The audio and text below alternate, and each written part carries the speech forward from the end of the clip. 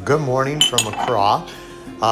Boy, jet lag really hit me last night, so I come down this morning and we are trying to make ourselves some coffee.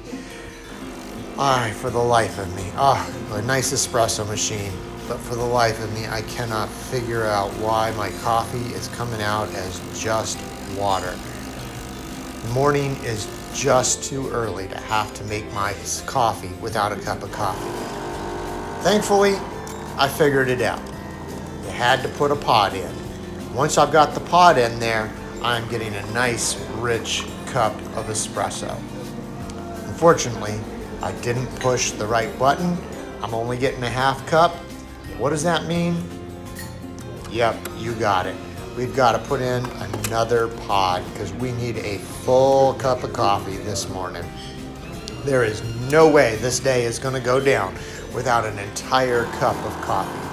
And at this point, what I'm looking at is a double espresso. I'm not normally a fan of these kinds of coffee machines, but this morning I have to admit it looks pretty good.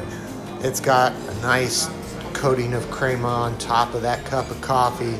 The smell coming off that cup of coffee is so good. It's waking me up just smelling that. Walking over to the food line, I am faced with a smorgasbord of African delicacies. We've got smoked fish in spinach, boiled green plantains for the starch. I also added on some sweet potatoes. Oh, let's get back to that cup of coffee because we know that. But this fish, it is a super meaty, not flaky, white fish. And it's in a bunch of African spices, all coated in spinach. Smells so good. Oh, the taste, let me tell you. It's got a little bit of spice, but not too much, enough to wake you up in the morning. You pair that with a little bit of the boiled plantain, and you've really got yourself a nice meal there for breakfast in the morning. They also had some homemade yogurt. Very interesting flavor. Paired that up with some papaya, that fresh papaya in the morning, which was so sweet. Right texture. It's so nice to get these tropical fruits when you're here in the tropical place. They haven't been picked green.